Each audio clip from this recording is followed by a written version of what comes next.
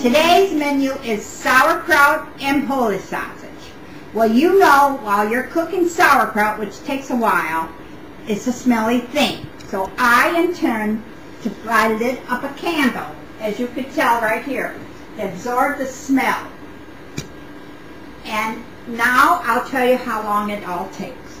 It takes about 2 hours for the sauerkraut, an hour, hour and a half for the Polish sausage.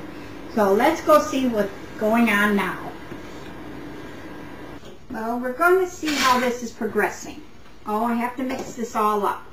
In here is sauerkraut, onion, garlic, and some bacon strips. Now, like I say, this is going to be a while for cooking. You'll know when it's done is when the onions combine with the sauerkraut. As for the Polish sausage, it's already cooking, and in there I've got onion, and I got a little bit of garlic and water. And that's what that also has to cook. The sauerkraut is finished, ready to be strained, and so is the Polish sausage. So we'll shut it all off. First I'll drain this Polish sausage. Here, go drain this Polish sausage.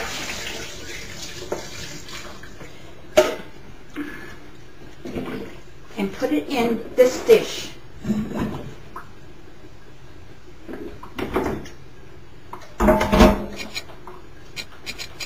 Rinse this out because you're going to use it for the sauerkraut.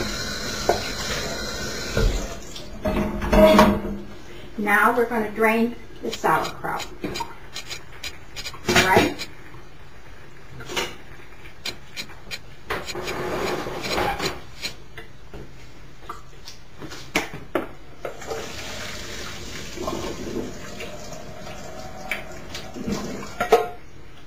And we're going to put this sauerkraut, this here, in this bowl.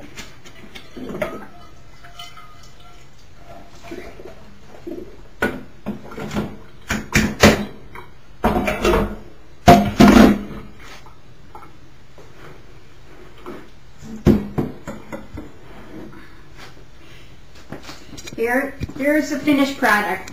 Set it up the way you would set it up for people.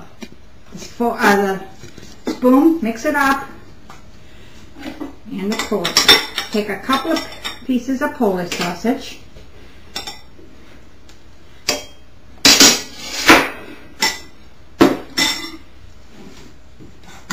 and the sauerkraut, which is, you can have it with rye bread, or you can eat it like this, or even potatoes, whatever you want.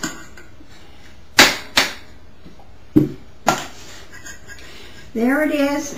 It looks good, and I hope you like it.